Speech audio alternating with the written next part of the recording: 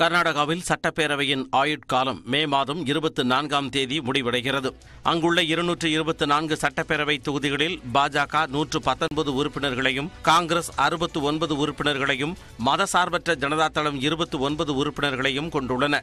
சட்டப்பேரவைத் தேர்தலில் ஆளும் பாரதிய ஜனதா கட்சிக்கும் பிரதான எதிர்க்கட்சியான காங்கிரசுக்கும் இடையே கடும் போட்டி நிலவுகிறது. மற்றொரு கட்சியான மதசார்பற்ற ஜனதாதளம் கிங் மேக்கராக உருவெடுக்கும் வாய்ப்பு உள்ளது. ஆளும் பாஜக 150 தொகுதிகளை குறிவைத்து காய் நகர்த்தி வருகிறது. எனினும் பெரும் அதிருப்திக்கு ஆளாகி இருக்கும் பசவராஜ் பொம்மை தேர்தலுக்கு தலைமையேற்க உள்ளது பாஜகவின் வெற்றியை கேள்விக்குறியாக்கும் என அரசியல் நிபுணர்கள் தெரிவிக்கின்றனர். லிங்காயத் கன்னடியர்களின் முகமாக பார்க்கப்படும் முன்னாள் முதலமைச்சர் எடியூரப்பா தேர்தலில் போட்டியிடாவிட்டாலும் முதன்மையான கொள்கை வகுப்பாளராக வலம் வருகிறார். மற்ற மாநிலங்களைப் போலவே கர்நாடகாவிலும் பிரதமர் மோடியே பிரதான வாக்கு சேகரிப்பாளராக இருப்பார் என கூறப்படுகிறது. பொம்மை ஆட்சி மீது உள்ள அதிருப்தியை மழுங்கடிக்க ஜாதி அரசியலை பாஜக கையில் எடுத்துள்ளது. அந்த வகையில் 30 ஆண்டு காலமாக இஸ்லாமியர்களுக்கு அளித்து வந்த 4% இடஒதுக்கீட்டை ரத்து செய்துவிட்டு லிங்காயத் மற்றும் ஒகிலிகருக்கு தலா 2% இடஒதுக்கீடு அளித்தது. இப்பிரச்சினை பெரும் சர்ச்சையை ஏற்படுத்தினாலும் கர்நாடகாவில் மீண்டும் பாஜகவை ஆட்சி அமைக்கும் என முதலமைச்சர் பசவராஜ் பொம்மை தெரிவித்துள்ளார். BJP is ever ready party with a strong organization right from booth level to the national level, and we have done a lot of abhiyans where the response of the people was tremendous, and both central government and state government, double engine government has done tremendous jobs in terms of infrastructure, in terms of benevolence to the farmers, workers, women, youths and SC, ST and OBCs. கர்நாடகாவில் மீண்டும் ஆட்சியை பிடிக்கும் நோக்கில் காங்கிரஸ் பரப்புரையை முடுக்கிவிட்டுள்ளது. இஸ்லாமியர்களின் வாக்குகளை அறுவடை செய்ய காத்திருக்கும் அக்கட்சி ஆட்சிக்கு வந்தால் 4% இடஒதுக்கீடு மீண்டும் வழங்கப்படும் என அறிவித்துள்ளது. 40% கமிஷன் என பொம்மை அரசை கடுமையாக விமர்சித்து வரும் காங்கிரஸ் கட்சியின் முதலமைச்சர் வேட்பாளராக சித்தராமையா முன்னிறுத்தப்பட்டுள்ளார். மற்றொரு தலைவரான DK சிவக்குமாருக்கும் அக்கட்சி முக்கியத்துவம் அளித்து வருகிறது. ராகுல் காந்தியின் தகுதி நீக்க பிரச்சனையையும் கர்நாடகாவில் முன்னெடுக்க காங்கிரஸ் முடிவெடுத்துள்ளது. அரசின் ஊழலால் பாதிக்கப்பட்டுள்ள மக்கள் தங்கள் கட்சிக்கு வாக்களிப்பார்கள் என காங்கிரஸ் நம்பிக்கை தெரிவித்துள்ளது. People of Karnataka are fed up of the 40% government.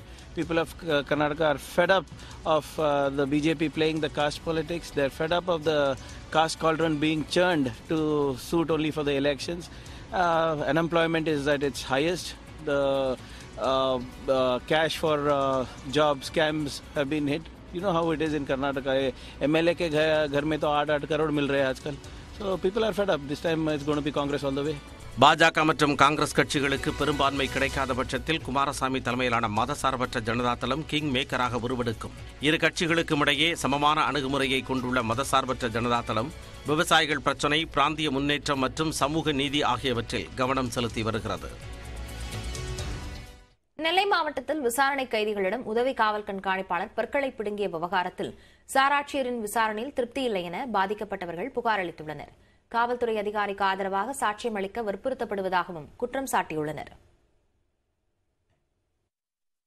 நெல்லை மாவட்டம் அம்பாசமுத்திரத்தில் உதவி காவல் கண்காணிப்பாளராக பணியாற்றிய பல்பீர் சிங் விசாரணை கைதிகளிடம் முறைகேடாக நடந்ததாக புகார் எழுந்தது. பலரின் பல்லை பிடுங்கியதுடன் வாயில் கற்களை போட்டு சித்திரவதை செய்ததாகவும் பல்பீர் மீது குற்றம் சாட்டப்பட்டது. இது தொடர்பான காட்சிகள் சமூக ஊடகங்களிலும் வெளியான நிலையில் சேரன் மகாதேவி சாராட்சியர் முகமது சபில் ஆலம் விசாரணை அதிகாரியாக நியமிக்கப்பட்டார். இந்த நிலையில் பல்பீர் சிங் குறித்து வீடியோ வெளியிட்ட சூர்யா சார் ஆட்சியரிடம் நேரில் ஆஜராகி விளக்கமளித்தார். காவல்துறை கஸ்டடியில் இருக்குன்னு சொல்லியிருந்திருக்காங்க, யாரோ வதந்தி கிளப்பியிருக்காங்க. அது ஒரு விசாரணைக்காண்டி கூட்டிருந்தாங்க, நான் அதுக்காண்டி வந்தேன். இல்லை, நான் கீழே விழுந்துதான் பல்லு உடைஞ்சது. சூர்யா தான் முதலில் ASP பல்பீர் சிங் பற்களை பிடுங்கியதாக சமூக வலைத்தளங்களில் பதிவிட்டவர் என்பது குறிப்பிடத்தக்கது. பின்னர் மாலையில் சம்மன் அனுப்பப்பட்ட சுபாஷ் உள்ளிட்ட 6 பேர் தங்களுக்கு ஏற்பட்ட பாதிப்புகளை நேரடியாக தெரிவிக்க வந்திருந்தனர். ஆனால் அவர்களை 3 மணி நேரமாக காக்க வைத்த சாராட்சியர் சுபாஷை மட்டுமே விசாரித்து மற்றவர்களை திருப்பி அனுப்பினார். இனிமேல் நீ சாட்சி சொல்லக்கூடாது, உன் மேலே PCR வழக்கு போட்டுருவேன், ஏற்கனவே ஒரு பிரச்சனையில் ஏதோ மாட்டிருப்பான் போல ஒரு 10 நாளைக்கு முன்னாடி அந்த வீடியோவில் உன்னை PCR ஆட்டில் உள்ளே சேர்த்துருவோம், நீ இங்கே ஒன்றுமே பண்ணலை, கீழே விழுந்தேன்னு சொல்லிட்டு போகணும் அப்படின்னு அந்த இன்ஸ்பெக்டர் மேடம் சொல்லியிருக்காங்க. இந்நிலையில் பல்பீர் சிங்கால் பாதிக்கப்பட்ட ஆட்டோ ஓட்டுநர் வேத நாராயணன் கூறுகையில், பிரிந்து போன தனது மனைவியை தன்னுடன் சேர்த்து வைப்பதாக கூறி காவல்துறையினர் தன்னிடம் பேரம் பேசுவதாகவும், அதற்கு பதிலாக ஏஎஸ்பி பல்பீர் சிங் தனது பற்களை உடைக்கவில்லை என எழுதிய பேப்பரில் கையெழுத்திட கேட்பதாகவும் தெரிவித்தார். எல்லாம் உனக்கு உன் குடும்பத்தில் 3 வருஷம் பிரிஞ்சு வாழ்ந்துட்டப்பா, உன்னை சேர்த்து வளர்த்துறோம் சரியா. அவன் ப்ராப்பர்ட்டி என் ப்ராப்பர்ட்டி சொந்த ப்ராப்பர்ட்டியை 1.5 கோடி நான் வாங்கி தந்துடுறேன். உன் பொண்டாடி பிள்ளையும் நான் சேர்த்து விட்டுருந்தேன். அது போக என்ன உண்டு நீங்கள் எங்கெல்லாம் உனக்கு என்ன பண்ணுறாரு அவர். ஊருக்குள் ஏற்பட்ட சிறிய தகராறில் தனது 27 வயது பேரன் சுபாஷை கண்மூடித்தனமாக ஏஎஸ்பி தாக்கியிருப்பதாக அவரது பாட்டி ஸ்வர்ணம் கண்ணீருடன் விவரித்தார். 3 பேரையும் பல்ல பிடுங்கி 3 பல்ல பிடுங்கி இந்த கட்டின் பிளேடு வச்சு பிடுங்கியிருக்காங்க. ஆணியை வச்சு பிடுங்குற சோறில் இருந்த ஆணியை பிடுங்கின மாதிரி பிடுங்குனா அவனுக்கு எவ்வளோ வேதனை இருக்கும். அவனுக்கு 27 வயசு தான் ஆகுது, 2 பிள்ளைகள் வேற இருக்கு. அவரும் இவர் பங்களாக்கு அவர் பங்களாக்கு இவரும் போவாங்களாம், ரெகுலராக போய்க்கிடுவாங்களாம். 2 பேரும் ஒரே பகுதியில் இருந்த ஒரே அந்த இதில் படித்த ஒரே இதில் யூனிட்டில் படித்த அந்த அவர் ஐஏஎஸ் கேடர், இவர் ஐபிஎஸ் கேடர் போல இருக்கு. அவர் நம்ம பல்பீர் சிங் சார் வந்து ஐபிஎஸ் கேடராகவும் இவர் ஐஏஎஸாகவும் செலக்ட் ஆகிருப்பாங்க போல இருக்கு. நெருங்கிய நண்பர்கள் போல இருக்கு. இதில் எப்படி நீதி விசாரணை நடக்கும் என்பதை நீங்கள் தான் எங்களுக்கு சொல்ல வேண்டும். இந்நிலையில் இச்சம்பவம் தொடர்பாக பேரவையில் அதிமுக, விசிக, மார்க்சிஸ்ட் கம்யூனிஸ்ட் உள்ளிட்ட கட்சிகள் சார்பில் சிறப்பு கவன ஈர்ப்பு தீர்மானம் கொண்டுவரப்பட்டது. அப்போது பேசிய முதலமைச்சர் மு.க. ஸ்டாலின், விரும்பத்தகாத செயலில் ஈடுபட்ட அம்பாசமுத்திரம் உதவி காவல் கண்காணிப்பாளர் பல்பீர் சிங்கை பணியிடை நீக்கம் செய்ய உத்தரவிட்டிருப்பதாக கூறினார். இந்த விரும்பத்தகாத சம்பவத்தில் ஈடுபட்ட அம்பாசமுத்திரம் கோட்ட உதவி காவல் கண்காணிப்பாளரை பணியிடை நீக்கம் செய்ய உத்தரவிட்டிருக்கிறேன் என்பதையும் நான் இந்த நேரத்தில் தெரிவித்துக் கொள்கிறேன். மேலும் முழுமையான விசாரணை அறிக்கை வந்தவுடன் இச்சம்பவத்தில் ஈடுபட்டவர்கள் மீது உரிய மேல் நடவடிக்கை எடுக்கப்படவும் என்பதை தாங்கள் வாயிலாக நான் உறுதியளிக்கிறேன். காவல் நிலையங்களில் மனித உரிமை மீறல் சம்பந்தமான பிரச்சனைகளில் எந்தவிதமான சமரசத்திற்கும் இடமளிக்கப்படாது என்றும் முதலமைச்சர் உறுதியளித்தார். விசாரணைக்கு வந்த கைதிகளின் பற்களை பிடுங்கியதாக வெளியான சம்பவம் தொடர்பாக நெல்லை ஐபிஎஸ் அதிகாரி பல்பீர் சிங்கிடம் விசாரணை நடைபெற்று வருவதாக டிஜிபி சைலேந்திரபாபு தெரிவித்துள்ளார். தமிழக மீனவ குடும்பத்தைச் சேர்ந்த இளைஞர்களுக்கு கடலோர காவல்படை, மாலுமி போன்ற பணிகளில் சேர்வதற்கான 2ஆம் கட்ட சிறப்பு பயிற்சி அளிக்கும் நிகழ்ச்சி சென்னை மெரினா காவல் நிலையத்தில் நடைபெற்றது. டிஜிபி சைலேந்திரபாபு சிறப்பு விருந்தினராக பங்கேற்று சிறப்பு பயிற்சியை தொடங்கி வைத்தார். பின்னர் செய்தியாளர்களுக்கு பேட்டியளித்த அவர், இந்த ஆண்டு 100 மீனவ இளைஞர்களை இந்திய கப்பற்படையில் சேர்ப்பதே தங்களது இலக்கு என்றார்.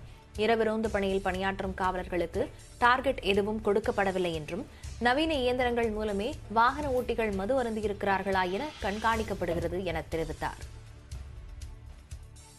அதாவது குடிபோதையில் வண்டி ஓட்டுறாங்கன்னா அவர்களை கண்டுபிடிக்கிறதுக்காக நம்ம இப்போ கொடுக்குற மிஷின் ரொம்ப அட்வான்ஸ் மிஷின், ரொம்ப சென்சிட்டிவ்னா நீங்கள் கொஞ்சம் நேரத்தை குடிச்சிருந்தா கூட, இல்லாட்டி ஒரு 6-7 ஹவர்ஸ் முன்னாடி மது இருந்திருந்தாலும் அது இண்டிகேட் பண்ணிடும் நம்ம இருக்குது அப்படின்னு சொல்லி. பிளட்டில் வேணால் அந்த ஆல்கஹால் கண்டென்ட் ரொம்ப கம்மியாக இருக்கலாம். ஆனால் மிஷின் ரொம்ப சின்ன அளவில் இருந்தால் கூட உங்களது பிரெத்தில் இந்த மதுவினுடைய அம்சம் ரொம்ப குறைவாக இருந்தால் கூட அது இண்டிகேட் பண்ணுது. அது போன்ற ரொம்ப அட்வான்ஸ் மிஷின் கொண்டு வந்திருக்கிறோம். எனவே அதை நம்ம மறுபடியும் செக் பண்ண வேண்டியிருக்கு. அப்படி யாராவது இது மிஷினில் தவறு அப்படின்னா நிச்சயமாக நாங்கள் அதை பற்றி விசாரித்து அப்படி தவறு இருக்குதா அப்படிங்கிறத கண்டுபிடிச்சி நியாயமான மிஷினையும் நியாயமான முறையில் தான் இந்த மாதிரி இந்த அமலாக்கத்தை நாங்கள் பண்ணுவோம் அப்படிங்கிறத தெரிவித்துக்கொள்வோம். இனி 1 நிமிட செய்திகளை அடுத்தடுத்து பார்க்கலாம். ஆவின் தயிர் பாக்கெட்டில் இந்தி எழுத்துக்களை அச்சிட வேண்டும் என்று மத்திய அரசு அறிவுறுத்தியது சர்ச்சையாக எழுந்துள்ள நிலையில், குழந்தையை கிள்ளிவிட்டு சீண்டி பார்க்கும் நயவஞ்சக எண்ணம் வேண்டாம் என்று மத்திய அரசுக்கு முதலமைச்சர் மு.க. ஸ்டாலின் கடும் கண்டனம் தெரிவித்துள்ளார். தமிழ்நாட்டில் ஆவின் மற்றும் கர்நாடகாவின் நந்தினி உள்ளிட்ட பால் உற்பத்தியாளர் கூட்டமைப்புகளுக்கு இந்திய உணவு பாதுகாப்பு மற்றும் தர ஆணையம் கடிதம் அனுப்பியது.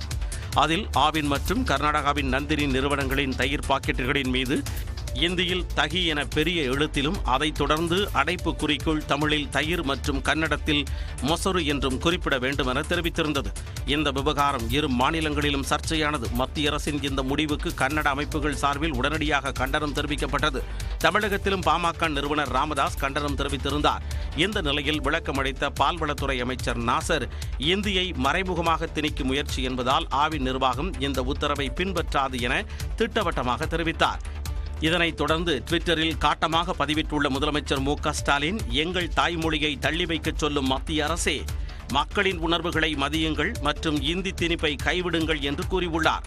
குழந்தையை கிள்ளிவிட்டு சீண்டி பார்க்கும் நயவஞ்சக எண்ணம் யாருக்கும் வேண்டாம் என்றும், தொட்டிலை ஆட்டும் முன்னர் தொலைந்து விடுவீர்கள் என்றும் மு.க.ஸ்டாலின் எச்சரித்துள்ளார்.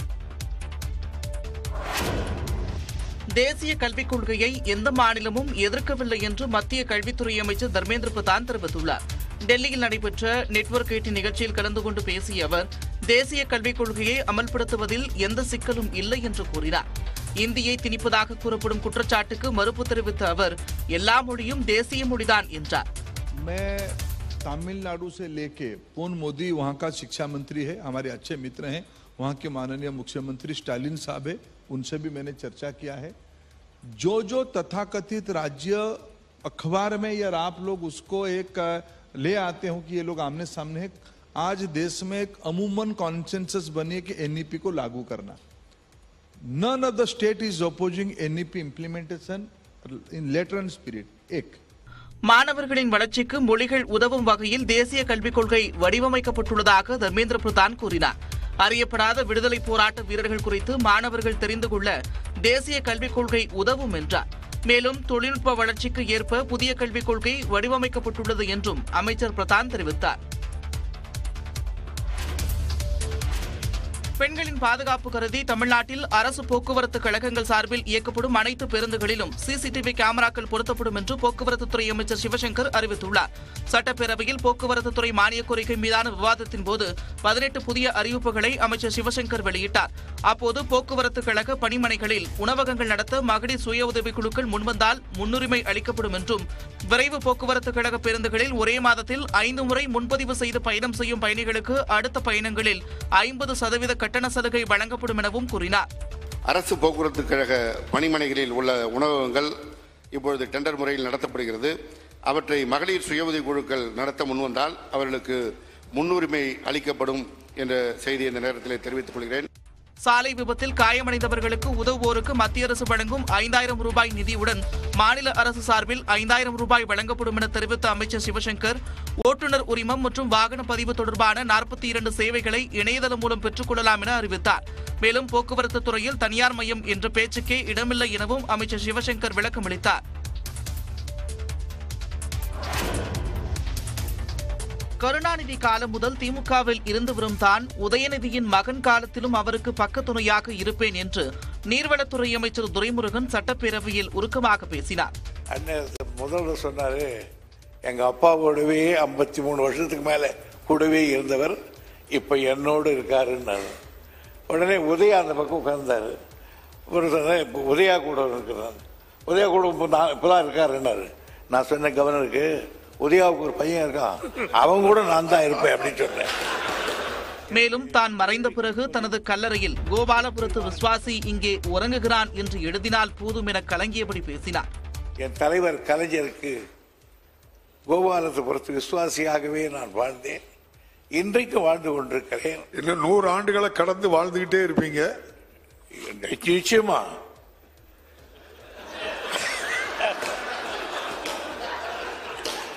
அதையும் சொல்லிடுறேன். எதிர்க்கட்சிகள் என் மீது காட்டும் மரியாதைக்கு நன்றி கடன் பட்டுள்ளதாகவும் அமைச்சர் துரைமுருகன் உணர்ச்சி பூர்வமாக பேசினார்.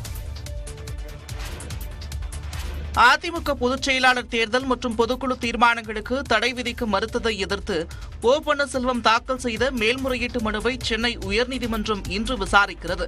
கடந்த ஆண்டு ஜூலை 11ஆம் தேதி நடைபெற்ற அதிமுக பொதுக்குழுவில் நிறைவேற்றப்பட்ட தீர்மானங்கள் மற்றும் அதிமுக பொதுச் செயலாளர் தேர்தல் அறிவிப்பு ஆகியவை செல்லும் என சென்னை உயர்நீதிமன்ற தனி நீதிபதி குமரேஷ் பாபு மார்ச் 28ஆம் தேதி தீர்ப்பளித்தார். இதனை எதிர்த்து ஓ பன்னீர்செல்வம் தரப்பில் மேல்முறையீடு செய்யப்பட்டது. ஓபிஎஸ் ஆதரவாளர்களான மனோஜ் பாண்டியன், வைத்தியலிங்கம், ஜேசிடி பிரபாகர் ஆகியோர் சார்பிலும் மனு தாக்கல் செய்யப்பட்டன. இந்த நிலையில் ஓபிஎஸ் தரப்பு மனு மட்டும் நீதிபதிகள் மகாதேவன், முகமது ஷபீக் அமர்வில் நேற்று விசாரணைக்கு வந்தது. தனி நீதிபதியின் சான்றளிக்கப்பட்ட நகல் வராததால் அந்த நகல் இல்லாமலேயே விசாரணைக்கு எடுத்துக் கொள்ள வேண்டும் என மற்ற மனுதாரர் தரப்பில் முறையிடப்பட்டது. இதனை ஏற்ற நீதிபதிகள் இன்றைய தினம் விசாரணைக்கு பட்டியலிட உத்தரவிட்டனர். இந்த வழக்கில் அதிமுக பொதுச் செயலாளர் எடப்பாடி பழனிசாமி தரப்பில் ஏற்கனவே கேவியட் மனு தாக்கல் செய்யப்பட்டுள்ளது.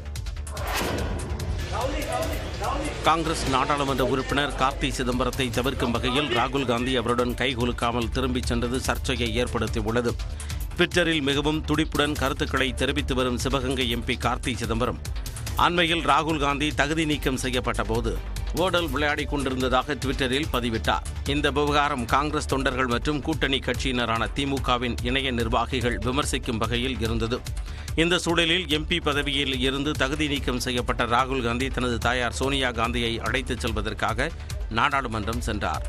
அப்போது நாடாளுமன்ற நுழைவாயிலில் இருந்த காங்கிரஸ் எம்பிக்களுக்கு ராகுல் காந்தி வணக்கம் கூறினார். ஆனால் கை கொடுக்க வந்த கார்த்தி சிதம்பரத்தை தவிர்த்துவிட்டு ராகுல் காந்தி நடந்து சென்றார்.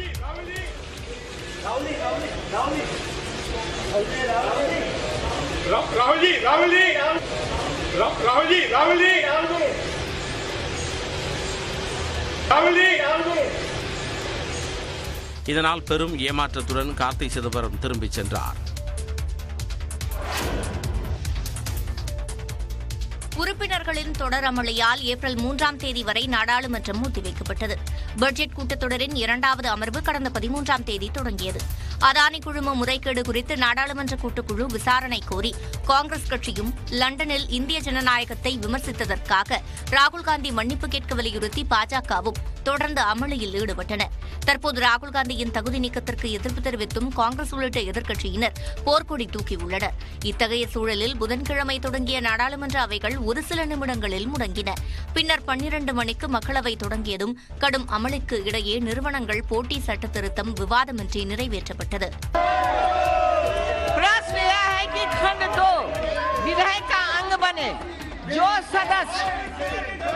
इसके पक्ष में है हाँ कहे, जो सदस्य विरोध में है ना कहे. முன்னதாக வன பாதுகாப்பு சட்ட திருத்த மசோதாவை சுற்றுச்சூழல் துறை அமைச்சர் பூபேந்தர் யாதவ் அறிமுகம் செய்தார். மாநிலங்களவையிலும் உறுப்பினர்கள் தொடர்ந்து அமளியில் ஈடுபட்டதால் சில நிமிடங்களில் அவை முடங்கியது. உறுப்பினர்களின் தொடர் கூச்சல் குழப்பத்தால் நாடாளுமன்றம் ஏப்ரல் 3ஆம் தேதி வரை ஒத்திவைக்கப்பட்டது. யுபிஐ வாலெட் மூலமாக வணிக பண பரிவர்த்தனைக்கு சேவை கட்டணம் வசூலிக்கப்படும் என தகவல் வெளியான நிலையில் வாடிக்கையாளர்களிடம் கட்டணம் வசூலிக்கப்படாது என தேசிய பண பரிவர்த்தனை கழகம் தெரிவித்துள்ளது. பேடிஎம், கூகுள் பே, போன்பே போன்ற யுபிஐ பரிவர்த்தனைக்கு கட்டணம் வசூலிக்க வேண்டும் என்று நீண்ட காலமாக வங்கிகள் கோரிக்கை விடுத்து வந்தன. இந்நிலையில் 2000 ரூபாய்க்கு மேற்பட்ட யுபிஐ வாலெட் பரிவர்த்தனைகளுக்கு 1.1% கட்டணம் வசூலிக்க தேசிய பண பரிவர்த்தனை கழகம் அனுமதி வழங்கியதாக தகவல் வெளியானது. இதனால் ஏப்ரல் 1ஆம் தேதி முதல் யுபிஐ பரிவர்த்தனைகளுக்கு கட்டணம் வசூலிக்கப்படுமோ என பொதுமக்கள் மத்தியில் குழப்பம் ஏற்பட்டது. இதற்கு தேசிய பண பரிவர்த்தனை கழகம் விளக்கம் அளித்துள்ளது. இதுகுறித்து வெளியிட்டுள்ள அறிக்கையில் யுபிஐ இலவசமானது, வேகமானது, பாதுகாப்பானது, எளிதானது என்று தேசிய பண பரிவர்த்தனை கழகம் தெரிவித்துள்ளது. மேலும் பெரும்பாலும் வங்கிக் கணக்கில் இணைக்கப்பட்ட யுபிஐ பரிவர்த்தனைகளே பயன்படுத்தப்படுவதாகவும் மொத்த யுபிஐ பரிவர்த்தனைகளில் 99.9% பரிவர்த்தனைகள் வங்கிக் கணக்குடன் இணைக்கப்பட்டவை என்றும் தெரிவிக்கப்பட்டுள்ளது. இந்த பரிவர்த்தனைகளுக்கு தொடர்ந்து வாடிக்கையாளர்களுக்கும் வியாபாரிகளுக்கும் எந்த கட்டணமும் வசூலிக்கப்படாது என தேசிய பண பரிவர்த்தனை கழகம் அறிவித்துள்ளது. தற்போது புதிதாக மொபைல் வாலெட் பரிவர்த்தனைகளுக்கு மட்டுமே கட்டணம் அறிமுகப்படுத்தப்பட்டிருப்பதாகவும் இந்த கட்டணங்கள் வாடிக்கையாளர்களிடம் வசூலிக்கப்படாது என்றும் தேசிய பண பரிவர்த்தனை கழகம் தெளிவுபடுத்தியுள்ளது. வேங்கவயல் கிராமத்தில் நீர்த்தேக்க தொட்டியில் மனித கழிவு கலக்கப்பட்ட வழக்கு தொடர்பாக விசாரிக்க ஒரு நபர் ஆணையத்தை அமைத்து சென்னை உயர்நீதிமன்றம் உத்தரவிட்டுள்ளது. புதுக்கோட்டை மாவட்டம் வேங்கவயல் கிராமத்தில் பட்டியலின மக்கள் வசிக்கும் பகுதியில் உள்ள மேல்நிலை நீர்த்தேக்க தொட்டியில் மனித கழிவு கலந்த விவகாரம் பெரும் அதிர்ச்சியை ஏற்படுத்தியது. இந்த வழக்கை சிபிசிஐடி விசாரித்து வரும் நிலையில் சம்பவம் நடந்து 3 மாதங்கள் ஆகியும் குற்றவாளிகளை அடையாளம் காண முடியவில்லை. இந்நிலையில் சென்னை உயர்நீதிமன்றத்தில் வேங்கவயல் விவகாரத்தில் சிபிஐ விசாரணை கோரிய மனு விசாரணைக்கு வந்தது. அப்போது பேரளவில் மட்டுமே சிபிசிஐடி விசாரணை நடைபெற்று வருவதாக மனுதாரர் தரப்பில் வாதிடப்பட்டது. குற்றச்சாட்டை மறுத்த அரசு தரப்பு வழக்கறிஞர் நியாயமான முறையில் சிபிசிஐடி விசாரணை நடைபெற்று வருவதாகவும் உயர் அதிகாரிகள் கண்காணித்து வருவதாகவும் தெரிவித்தார். இருதரப்பு வாதங்களை கேட்ட நீதிபதிகள் ஓய்வு பெற்ற நீதிபதி சத்யநாராயணன் தலைமையில் ஒரு நபர் ஆணையத்தை அமைத்து உத்தரவிட்டனர். வேங்கைவயல் கிராமத்தில் நேரில் விசாரணை நடத்தி 2 மாதங்களில் அறிக்கை தாக்கல் செய்ய வேண்டுமென ஆணையத்திற்கு அவகாசம் அளிக்கப்பட்டுள்ளது. ஆணையத்திற்கு தேவையான வசதிகளை தமிழ்நாடு அரசு செய்து கொடுக்க வேண்டும் என்று நீதிபதிகள் உத்தரவிட்டுள்ளனர்.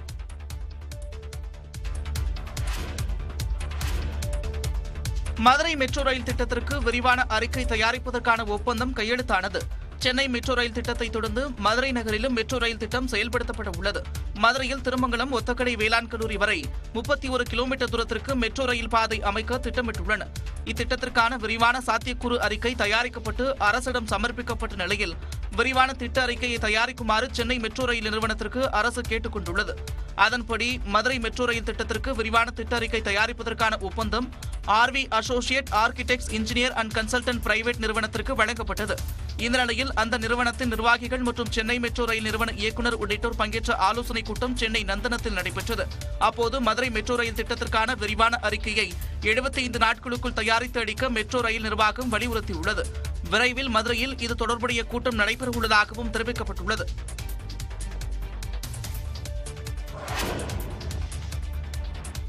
பட்டாசு தீப்பெட்டி ஆலை விபத்தில் உயிரிழக்கும் தொழிலாளர்களுக்கான குடும்ப நிதி உதவி 2 லட்சம் ரூபாயாக உயர்த்தப்படும் என அமைச்சர் கணேசன் அறிவித்துள்ளார்.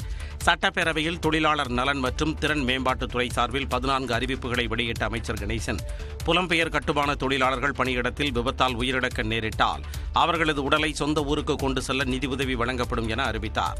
இதேபோன்று கட்டுமான தொழிலாளர்களின் குழந்தைகள் IIT, IIM மற்றும் மருத்துவக் கல்லூரிகளில் சேர்ந்தால் ஆண்டிற்கு 50,000 ரூபாய் கல்வி உதவித்தொகை வழங்கப்படும் என்றும், 60 வயதுக்குட்பட்ட கட்டுமான தொழிலாளர்களுக்கு தீவிர நோய் பாதிப்பு நலத்திட்ட உதவித்தொகையாக ஆண்டுதோறும் 12,000 ரூபாய் வழங்கும் திட்டம் முதற்கட்டமாக 3 ஆண்டுகளுக்கு அறிமுகப்படுத்தப்படும் என்றும் தெரிவித்தார். இதேபோன்று அமைப்பு சாரா ஓட்டுநர்கள் மற்றும் தானியங்கி மோட்டார் வாகனங்கள் பழுது பார்க்கும் தொழிலாளர்கள் பணியின் போது உயிரிழக்க நேரிட்டால் அவர்களின் குடும்பத்தினருக்கு 5 லட்சம் ரூபாய் நிவாரணமாக வழங்கப்படும் எனவும், 27 அரசு தொழிற்பயிற்சி நிலையங்களில் உள்கட்டமைப்பு மற்றும் அடிப்படை வசதிகள் 18 கோடியே 70 லட்சம் ரூபாய் செலவில் புதுப்பிக்கப்படும் எனவும் அமைச்சர் கணேசன் கூறினார். பட்டாசு மற்றும் தீப்பெட்டி தொழிலாளர்கள் நல வாரியத்தில் பதிவு பெற்ற தொழிலாளர்கள் விபத்து மரணம் அடையும் நேர்வில் தற்போது வழங்கப்பட்டு வரும் விபத்து மரண உதவித்தொகை 1,25,000 ரூபாயிலிருந்து 2 லட்சமாக உயர்த்தி வழங்கப்படும்.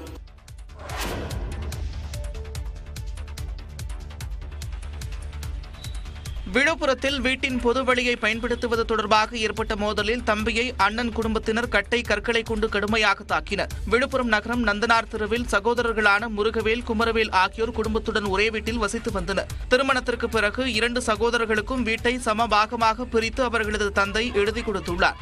இந்நிலையில் கழிவறைக்கு செல்லும் பொது பாதையை பயன்படுத்துவதில் 2 குடும்பத்தினருக்கும் பலமுறை தகராறு ஏற்பட்டு 3 முறை காவல் நிலையத்தில் புகார் அளிக்கப்பட்டுள்ளது.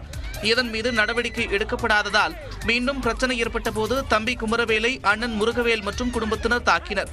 செங்கற்களால் தலையில் தாக்கியதில் குமரவேல் மயக்கமடைந்தார்.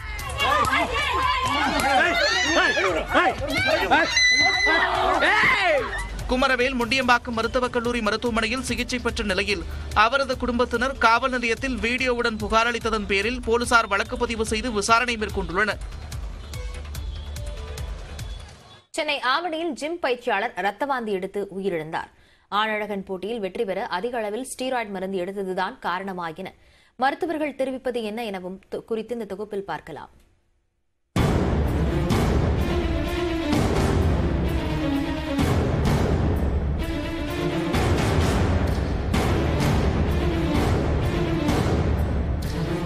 ஆணழகன் போட்டியில் பரிசு வென்ற இவர் ஜிம்மில் பயிற்சி செய்து கொண்டிருக்கும் போதே ரத்தவாந்தி எடுத்து உயிரிழந்து விட்டார்.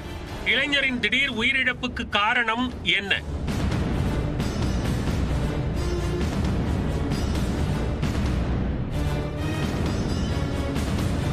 கொரோனாவுக்கு பிறகு இளைஞர்கள் மாரடைப்பால் உயிரிழக்கும் சம்பவங்கள் அதிகரித்து வருகிறது. இது தொடர்பாக ஆய்வுகளும் நடைபெற்று வருகின்றன. கடுமையான உடற்பயிற்சி செய்பவர்கள் கூட திடீரென உயிரிழப்பது அதிகரித்து விட்டது. இதேபோன்று ஜிம் பயிற்சியாளர் ஒருவர்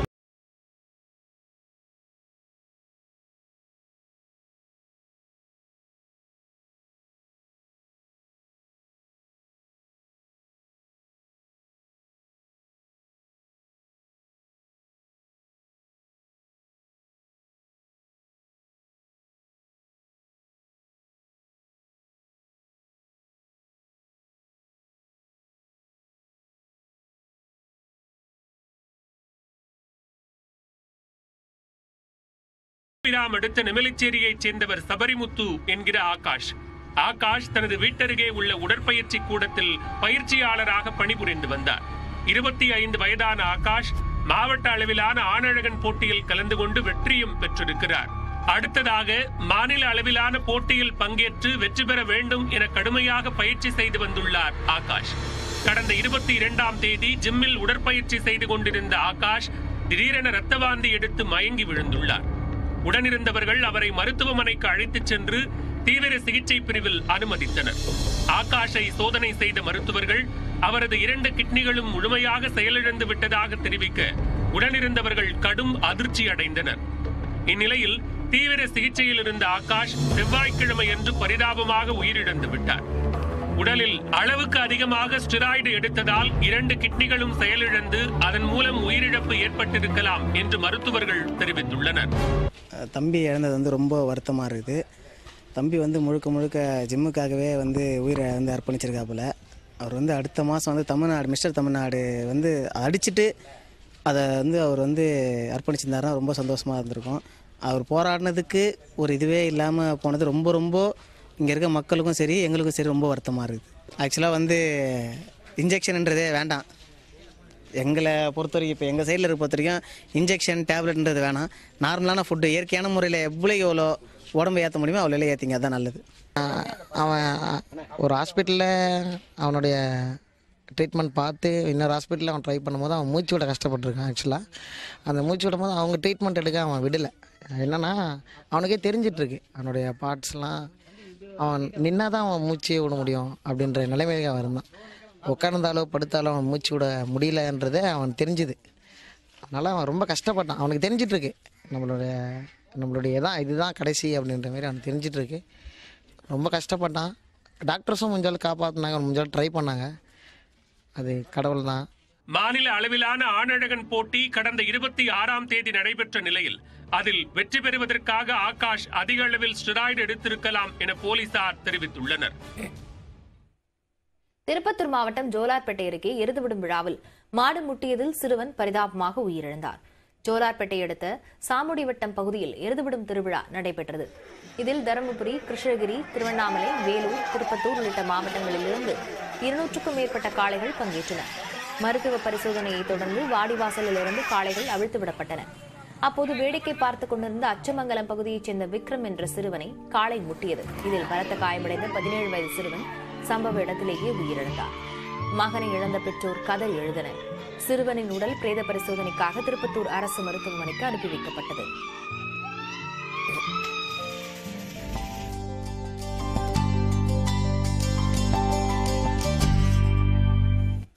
தொடர்ந்து நம்ம ஒரு செய்திகளை பார்க்கலாம். மயிலாடுதுறை மாவட்டம் கருவாழக்கரை மேலையூர் கிராமத்தில் கோயில் திருவிழாவை முன்னிட்டு முளைப்பாரி திருவிழா வெகு விமரிசையாக நடைபெற்றது. இங்குள்ள கருப்பண்ணசாமி, காளியம்மன், ஏழை காத்தம்மன், ஊரணி ஐயனார் உள்ளிட்ட 7 கோயில்களில் முளைப்பாரி ஊர்வலம் நடைபெற்றது. முளைப்பாரிகளை சுமந்து கோயில்களை சுற்றி வந்த 500க்கும் மேற்பட்டோர் புத்தாக்குளத்தில் முளைப்பாரியை கரைத்து நேர்த்திக்கடன் செலுத்தினர்.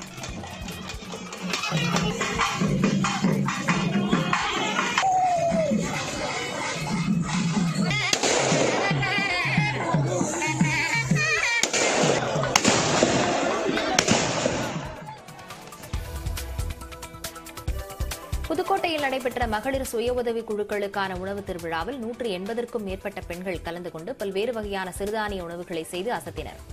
பூமாலை விற்பனை வளாகத்தில் நடைபெற்ற விழாவில் 45 மகளிர் சுய உதவி குழுவைச் சேர்ந்த 180க்கும் மேற்பட்ட பெண்கள் பங்கேற்றனர்.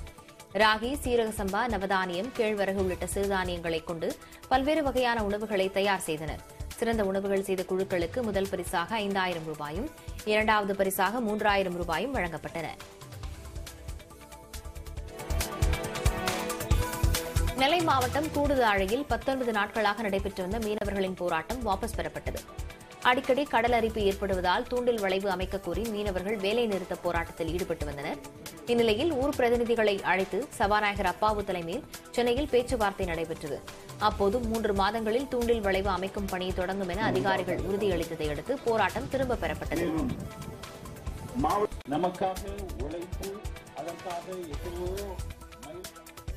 தமிழ்நாடு அரசுக்கு மனமார்ந்த நன்றியை நாங்கள் தெரிவித்துக் கொள்கிறோம். இது விசேஷ விதமாக திரு அப்பாவு அவர்கள் நாங்கள் நேரில் சென்ற பொழுது மிக மிக தெளிவான விளக்கத்தை எங்களுக்கு கொடுத்தார்கள். கடலூர் மாவட்டம் முதுநகரில் ஏடிஎம்மில் பணம் எடுக்க உதவுவது போல் நடித்து பெண்ணிடம் 47,000 ரூபாய் மோசடி செய்தவர் கைது செய்யப்பட்டார். குமரன் என்றவர் ஏடிஎம் மையம் வந்திருந்த கனிமொழி என்ற பெண்ணிடம் கார்டை வாங்கிய நிலையில் திருப்பிக் கொடுக்கும்போது தான் ஏற்கனவே தயாராக வைத்திருந்த போலி ஏடிஎம் கார்டை கொடுத்தார். பின்னர் அப்பெண் சென்றதும் பெண்ணின் கார்டை வைத்து 47,000 ரூபாய் எடுத்தார். புகாரின் பேரில் சிசிடிவி காட்சிகளை வைத்து குமரனை போலீசார் கைது செய்தனர்.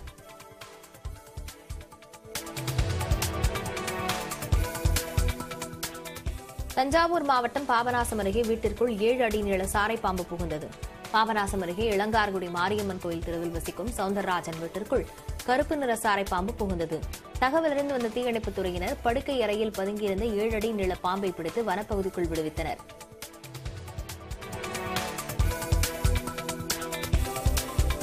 சிவகங்கை மாவட்டம் காரைக்குடி அருகே கோயில் திருவிழாவில் சிறுவர்கள் உடலில் ஊசியால் நூல் கோர்த்து வினோதமான முறையில் நேர்த்திக் கடன் செலுத்தப்பட்டது. பள்ளத்தூர் பழைய முத்துமாரியம்மன் கோயிலில் பங்குனி திருவிழா கடந்த செவ்வாய்க்கிழமை தொடங்கியது. நேற்றைய திருவிழாவில் சிறுவர்கள் நோயின்றி வாழ அவர்கள் உடலில் ஊசி மூலம் நூல் கோர்த்து மாலை அணிவிக்கும் வினோத வழிபாடு நடைபெற்றது. இது தவிர பால்குடம், தீ மிதித்தல் போன்ற நேர்த்திக் கடன்களும் செலுத்தப்பட்டன.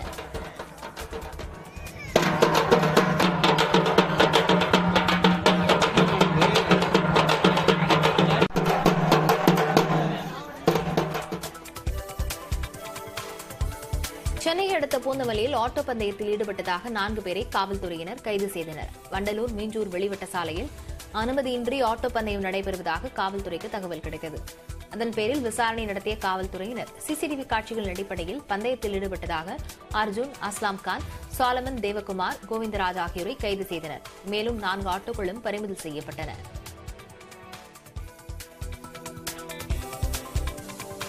அரியலூர் மாவட்டம் ஜெயங்கொண்டத்தில் அரசு பேருந்து முன்பக்க கண்ணாடியை சேதப்படுத்தியதாக 2 பேர் கைது செய்யப்பட்டனர். ஜெயங்கொண்டம் பிள்ளையார் கோவில் நிறுத்தத்தில் பெண் ஒருவர் ஓடி வந்ததை கண்ட ஓட்டுநர் அரசு பேருந்தை நிறுத்தி அவரை ஏற்றியதாக தெரிகிறது. இந்நிலையில் அவ்வழியாக சென்ற 2 இளைஞர்கள் பயணிகள் வருவது கூட தெரியாமல் பேருந்தை இயக்குவதாக கூறி தகராறில் ஈடுபட்டதோடு பேருந்தின் மீது கற்களை வீசி தாக்கியுள்ளனர். ஓட்டுநர் அளித்த புகாரின் பேரில் அருண்குமார் மற்றும் சதீஷ் ஆகிய இருவரையும் காவல்துறையினர் கைது செய்தனர். புதுக்கோட்டை மாவட்டம் பொன்னமராவதி அருகே 100 நாள் பணி நிறைவை பெண்கள் கும்மியடித்துக் கொண்டாடினர். பொன்னமராவதி அருகே ஆலவயல் கிராமத்தில் 700க்கும் மேற்பட்ட பெண்கள் மகாத்மா காந்தி தேசிய ஊரக வேலைவாய்ப்பு திட்டத்தில் பணியாற்றி வந்தனர். இந்நிலையில் நேற்றுடன் 100 நாள் பணி நிறைவடைந்த நிலையில் பணியாளர்கள் ஒன்று சேர்ந்து ஆலவயல் மணத்தொண்டி முருகன் கோயிலில் சிறப்பு வழிபாடு செய்தனர்.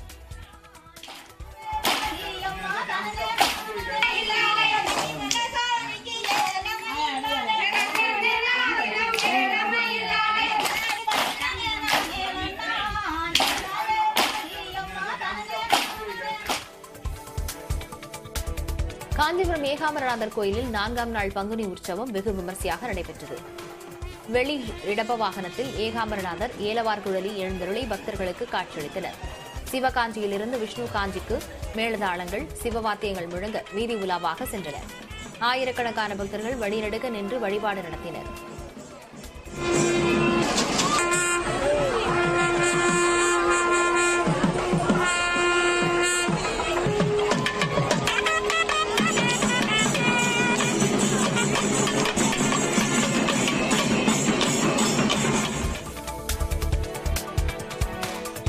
மாவட்டம் அரிமளம் அருகே நடைபெற்ற மாட்டு வண்டி பந்தயத்தில் மாடுகள் துள்ளி குதித்து சீறி பாய்ந்தன. பெருங்குடி அம்மன் கோயில் பங்குனி திருவிழாவை முன்னிட்டு மாட்டு வண்டி பந்தயம் நடைபெற்றது. நெடுமாடு, பூஞ்சிட்டு மாடு என 2 பிரிவுகளாக நடத்தப்பட்ட போட்டியில் சிவகங்கை, புதுக்கோட்டை, திருச்சி, தஞ்சாவூர் உள்ளிட்ட பல்வேறு மாவட்டங்களைச் சேர்ந்த 29 மாட்டு வண்டிகள் கலந்து கொண்டன. வெற்றி பெற்ற மாட்டு வண்டியின் உரிமையாளர்களுக்கு ரொக்க பரிசும் கோப்பைகளும் வழங்கப்பட்டன.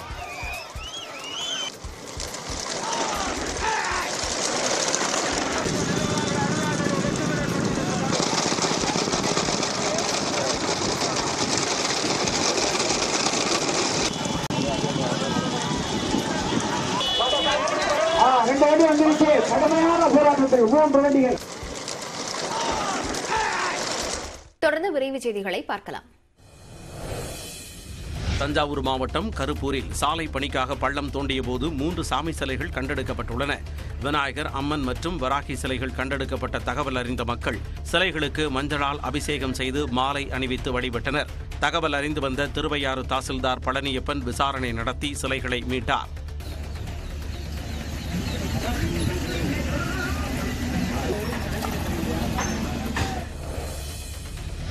நீலகிரி மாவட்டம் குன்னூர் வனப்பகுதியில் வனத்துறையினரை தாக்க வந்த யானையால் பரபரப்பு ஏற்பட்டது. குன்னூரில் இருந்து மேட்டுப்பாளையம் செல்லக்கூடிய மலைப்பாதையில் 5க்கும் மேற்பட்ட யானைகள் கூட்டமாக உலா வந்தன. இதனால் அவ்வழியாக சென்ற வாகன ஓட்டிகள் அச்சமடைந்தனர். இந்த நிலையில் யானைகளை வனப்பகுதிக்குள் விரட்டும் பணியில் வனத்துறையினர் ஈடுபட்டனர். அப்போது கூட்டத்தில் இருந்து ஒரு யானை வனத்துறையினரை தாக்க முயன்றது. பின்னர் வனத்துறையினர் கூச்சலிட்டு யானைகளை வனப்பகுதிக்குள் விரட்டி அடித்தனர்.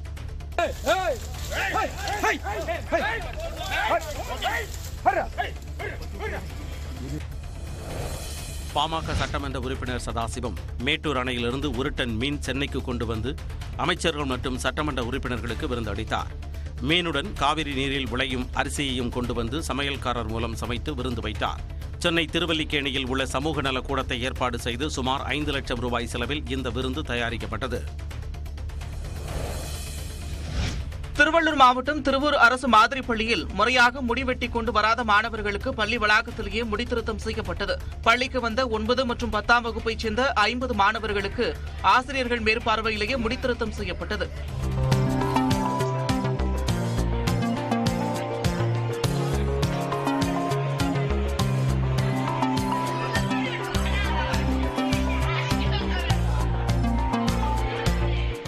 பள்ளி மாணவர்கள் தங்கள் இஷ்டம் போல நடந்து கொள்ளாமல் விதிமுறைக்கு உட்பட்டு நடந்து கொள்ள வேண்டுமென உணர்த்தும் வகையில் இந்த நடவடிக்கை மேற்கொள்ளப்பட்டதாக ஆசிரியர்கள் தெரிவித்தனர். கிருஷ்ணகிரி மாவட்டம் ஓசூர் அருகே 5 யானைகள் முகாமிட்டுள்ளதால் கிராம மக்கள் பாதுகாப்பாக இருக்க வனத்துறையினர் எச்சரிக்கை விடுத்துள்ளனர். பனார்காட்டா வனப்பகுதியில் இருந்து வெளியேறிய யானைகள் ஒசூர் சுற்றுவட்டாரத்தில் சுற்றித் திரிகின்றன. தற்போது 5 யானைகளும் சூதாளம் என்ற கிராமத்தில் விவசாய நிலங்களில் முகாமிட்டுள்ளன. அங்கு யானைகள் ஒன்றோடு ஒன்று சண்டையிட்டுக் கொண்டதைக் கண்டு கிராம மக்கள் அச்சமடைந்தனர். யானைகளை வனப்பகுதிக்கு அனுப்பும் பணியில் வனத்துறை மற்றும் வேட்டை தடுப்பு காவலர்கள் ஈடுபட்டுள்ளனர்.